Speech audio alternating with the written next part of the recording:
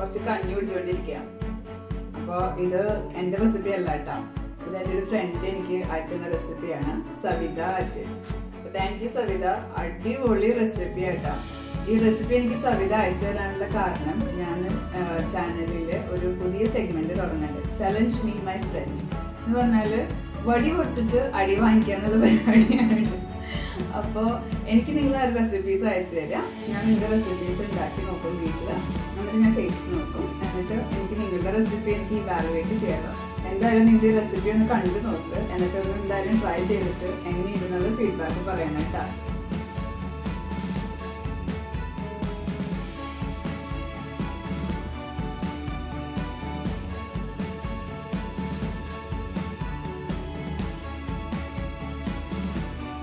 ഇത് നമ്മളൊന്നും എക്സ്പെക്ട് ചെയ്യാത്ത തരത്തിലുള്ള ഈസി ആയിട്ട് ഉണ്ടാക്കാൻ പറ്റുന്ന ഒരു കഞ്ഞിയും പയറും റെസിപ്പിയാണ്. കേരള കിച്ചടി എന്ന് പറയാട്ടോ.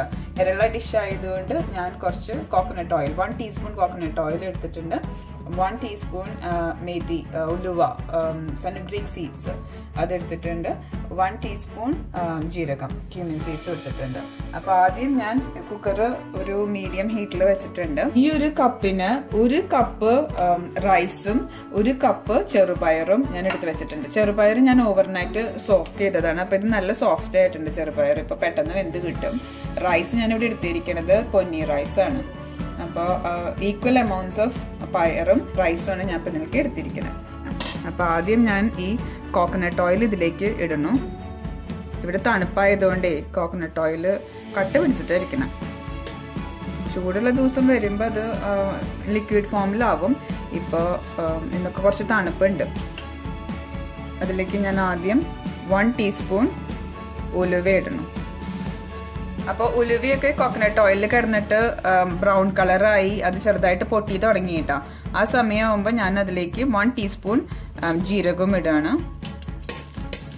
ജീരകം ഇട്ടിട്ടൊന്ന് ചെറുതായിട്ടൊന്ന് ഇളക്കി കൊടുത്തു. ഇപ്പോൾ ഉലുവയുടെയും ജീരകത്തിൻ്റെയും ഒക്കെ നല്ല മണം വരുന്നുണ്ട്. ഉലുവയും ജീരകവും ഒന്ന് മൂത്ത് കഴിയുമ്പോൾ നമ്മൾ ഈ റൈസും പയറും കൂടെ കുക്കറിലേക്ക് ഞാൻ ആഡ് ചെയ്യാൻ പോവാ.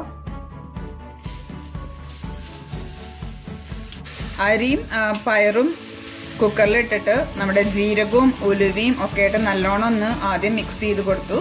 അത് കഴിഞ്ഞിട്ട് ഞാൻ ഇതിലേക്ക് ഒരു 1/2 ടീസ്പൂൺ സോൾട്ട് ആഡ് ചെയ്തിട്ടുണ്ട്. പിന്നെ നമ്മൾ മെഷർ ചെയ്യാൻ എടുത്ത ആ സെയിം കപ്പിന്റെ മെഷർമെന്റിൽ 4 കപ്പ് വെള്ളം എടുത്ത് വെച്ചിട്ടുണ്ട്. അപ്പോൾ വെള്ളം കൂടി ഇതിലേക്ക് ഒഴിക്കാൻ പോവാം.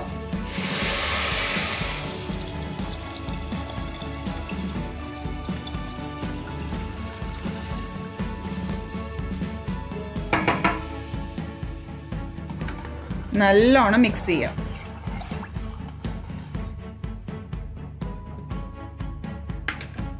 ഇനി നമുക്ക് കുക്കർ അടച്ചിട്ട് ഒരു വിസിൽ വരുന്നത് വരെ കുക്ക് ചെയ്തെടുക്കാം.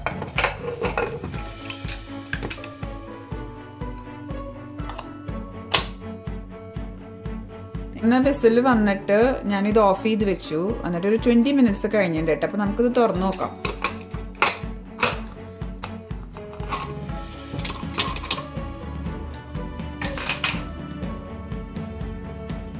റൈസും പയറും ഒക്കെ നല്ലോണം വെന്തിട്ടുണ്ട്, കുഴഞ്ഞു പോയിട്ടുമില്ല. ആ 4 കപ്സ് ഞാൻ വെള്ളം ഒഴിച്ചത് കറക്റ്റായിരുന്നു.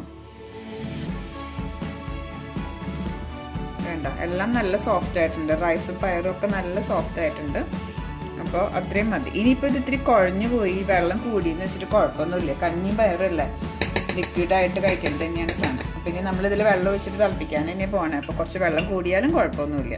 പക്ഷേ ഇത് വേവ് ഇത് കറക്റ്റാണ്. ഇപ്പോൾ ഇത് ഞാൻ പൊന്നി റൈസ് വെച്ചിട്ട് ഞാൻ ഉണ്ടാക്കിയത്. സവി എന്നോട് പറഞ്ഞത് മട്ട വെച്ചിട്ട് ഉണ്ടാക്കാം, ഈവൻ ബസ്മതി വെച്ചിട്ടായാലും നമുക്കിത് ഉണ്ടാക്കാം. അപ്പോൾ എന്ത് റൈസാണ് നിങ്ങളുടെ കയ്യിൽ ഇരിക്കണമെന്ന് വെച്ചെങ്കിൽ അത് വെച്ചിട്ട് ട്രൈ ചെയ്ത് നോക്കട്ടോ. ഇനി നമുക്ക് കുറച്ച് കാര്യങ്ങൾ അരച്ചെടുത്തിട്ട് ഇതിൽ ആഡ് ചെയ്യാനുണ്ട്. അപ്പോൾ അത് എന്തൊക്കെയാണെന്ന് നോക്കാം.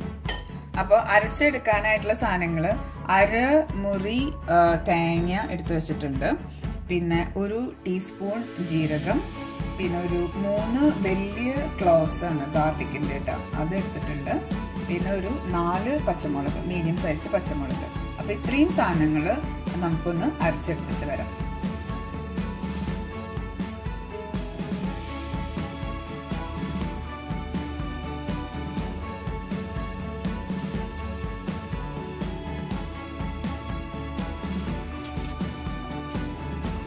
ഒന്ന് ചതഞ്ഞ് കിട്ടിയിട്ടുണ്ട് തേങ്ങയും ബാക്കി നമ്മൾ ഇട്ടതെല്ലാതും.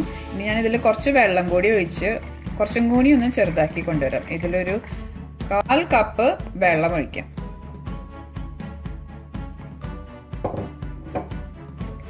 ഇതില് നമുക്ക് ചുമന്നുള്ളിയും കൂടി ആഡ് ചെയ്യട്ടെ കയ്യിലുണ്ടെങ്കിൽ. ഈ അരപ്പില് എൻ്റെ കയ്യിൽ ചുമന്നുള്ളി ഇല്ല, അപ്പം ഞാനതിൽ ആഡ് ചെയ്യുന്നില്ല. നെക്സ്റ്റ് സ്റ്റെപ്പ് ഇതിൽ ചെയ്യാനുള്ളത്, നമ്മൾ ഒരു പാൻ വെച്ച് ചൂടാക്കി അതിലേക്ക് 1 ടീസ്പൂൺ വെളിച്ചെണ്ണ ഇട്ടു.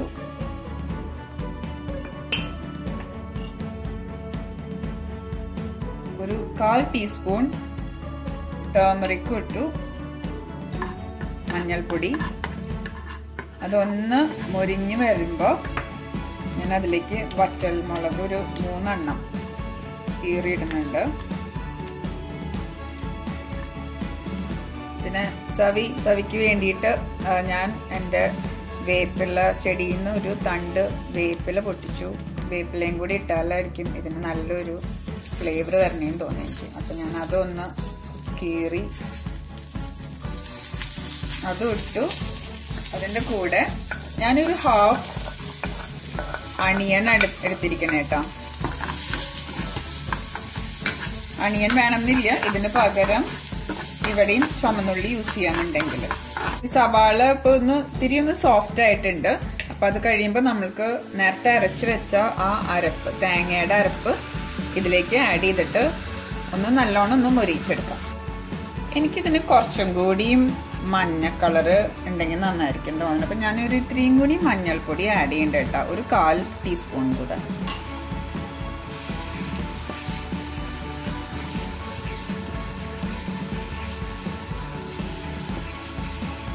നല്ല മണമുണ്ട്. ഈ വെളുത്തുള്ളിയും പച്ചമുളകും മഞ്ഞളും ഉള്ളിയും ഒക്കെ കിടന്ന് ഇങ്ങനെ മുരിഞ്ഞ് വരുമ്പോൾ നമ്മൾ മഴക്കാലത്തും തണുപ്പുള്ള സമയത്തും ഒക്കെ കഴിക്കാൻ പറ്റുന്ന നല്ലൊരു ഡിഷാണിത്. അപ്പോൾ ഇത് നോക്കിയപ്പോൾ നല്ലോണം വെള്ളമൊക്കെ വറ്റി ഇത്തിരി ബ്രൗൺ കളറായി തുടങ്ങി. തേങ്ങ ഇത്തിരി ഒന്ന് മുരിഞ്ഞു തുടങ്ങി. അപ്പോൾ ഇത്രയും മതി കേട്ടോ. എന്നിട്ട് നമ്മളുടെ റൈസും ചെറുപയറും ഇതിലിടണം. റൈസും ചെറുപയറും തേങ്ങയുടെ മിക്സും എല്ലാം കൂടെ നല്ലോണം ഒന്ന് മിക്സ് ചെയ്ത് വെച്ചിട്ട്, ഇതിപ്പോൾ കഞ്ഞി ആയില്ലല്ലോ, ചോറെല്ലാം ആയുള്ളൂ. ഞാൻ ഇതിലേക്ക് കുറച്ചും കൂടി വെള്ളം ആഡ് ചെയ്യാൻ പോവാണ്. നമ്മൾ റൈസും പയറും ഒക്കെ മെഷർ ചെയ്ത സെയിം കപ്പിൽ 4 കപ്പ് വെള്ളമാണ് ഞാനിപ്പോൾ ഇതിലേക്ക് ആഡ് ചെയ്തത്. ഞാനിതൊന്ന് ടേസ്റ്റ് ചെയ്ത് നോക്കട്ടെ കേട്ടോ, ഉപ്പൊക്കെ കറക്റ്റ് ആണോന്ന്. കുറവാണ്, അപ്പം ഞാനിതിൽ 1 ടീസ്പൂണും കൂടി ഉപ്പ് ആഡ് ചെയ്യണം. എൻ്റെ സ്പൂൺ 1/2 ടീസ്പൂൺ, അപ്പോൾ അതുകൊണ്ട് ഞാൻ 2 1/2 ടീസ്പൂൺ. ഉപ്പ് അങ്ങനത്തെ കാര്യങ്ങളൊക്കെ നിങ്ങളുടെ ഇഷ്ടത്തിനനുസരിച്ചിട്ട് അഡ്ജസ്റ്റ് ചെയ്യാം. എരിവൊക്കെ ഭയങ്കര എരിവൊന്നുമില്ല, കുട്ടികൾക്കൊക്കെ കഴിക്കാൻ പറ്റുന്ന തരത്തിലുള്ള എരിവേ ഉള്ളൂ. പച്ചമുളകിൻ്റെ എരിവിനനുസരിച്ചിട്ട് അതും അഡ്ജസ്റ്റ് ചെയ്യാം.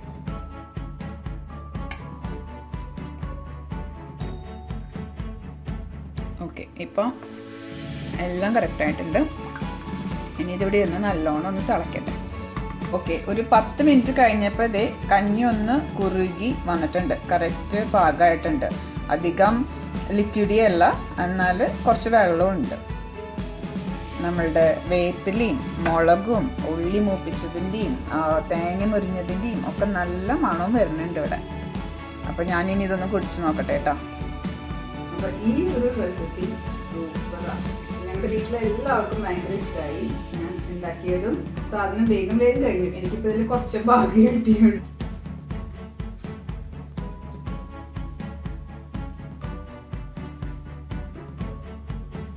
ഇതിന് കൂടെ നമുക്ക് വേറെ കറിയുടെ ഒന്നും ഒരു ആവശ്യമില്ല. നിങ്ങളുടെ നല്ല റെസിപ്പീസും ക്രാഫ്റ്റ് ഐഡിയാസും ഒക്കെ ഒന്ന് എൻ്റെ അടുത്ത് പറഞ്ഞാൽ ഞാൻ ഇതുപോലെ ചെയ്ത് നോക്കാം കേട്ടോ. അപ്പൊ എല്ലാവരും ഒന്ന് ട്രൈ ചെയ്ത് നോക്കണേ റെസിപ്പി കണ്ടിട്ട്. Thank you, bye bye. ഞാനിത് കുടിച്ച് തീർക്കട്ടെ കേട്ടോ വേഗം.